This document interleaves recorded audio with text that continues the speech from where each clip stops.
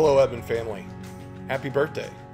10 years ago, you joined OU Medicine as a part of the largest academic health system in the state of Oklahoma. And it's amazing to remember back when we just began in April of 2010. It's hard to believe how much we've changed, and it's hard to believe how much we'll change even more in the next 10 years. In a challenging time like we're in now, we can't forget to thank you guys for everything you've done for OU Medicine. You've been there, added great value to the Edmond community, and I see great things to come. I remember fondly back in the planning sessions in 2008 and 9 to bring you into the family, and it was a great success to see that actually happen, and it's been a great pleasure for me to be able to lead you and work with you over the last 10 years. Hang in there, guys.